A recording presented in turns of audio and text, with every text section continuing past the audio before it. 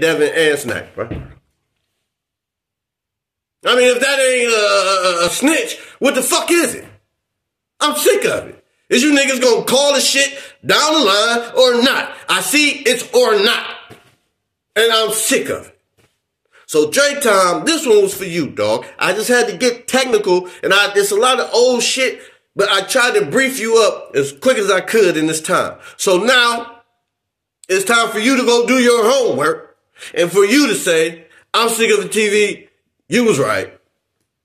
I don't have to be right, but I know that I'm right this time. You know what I'm saying? I don't have to be. I just know what I see.